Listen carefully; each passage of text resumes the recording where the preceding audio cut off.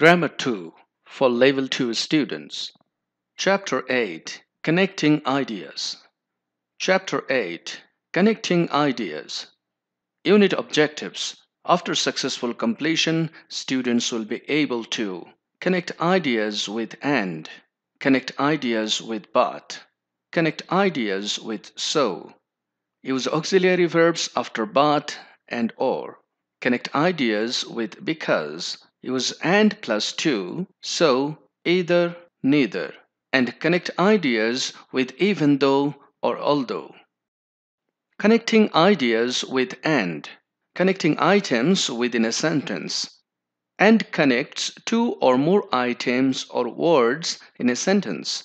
When and connects two items or words within a sentence, no commas is used. Example A. I bought a pen and a book. Here you can say two items, a pen and a book, joined by and there is no comma before and. Example B. They visited Paris and London.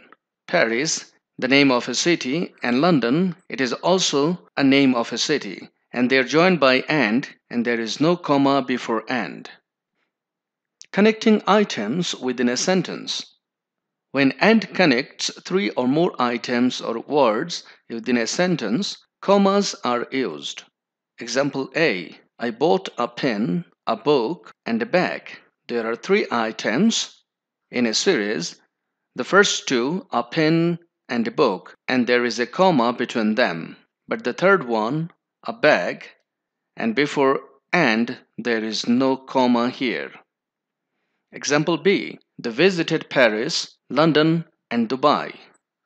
There are three names of cities, and the first two, there is a comma between them, but the last one joined by and, there is no comma before and. The third one, I saw a cat, a mouse, and a dog. There is a comma between the first two, and there is also a comma before and. So there is a note here. In a series of three or more items, the comma before and is optional. You can put a comma here or without a comma, it is correct. See the example, it is also correct. I bought a pen, there is a comma between a pen and a book, and there is no comma before and. You can put a comma, but it is not mandatory.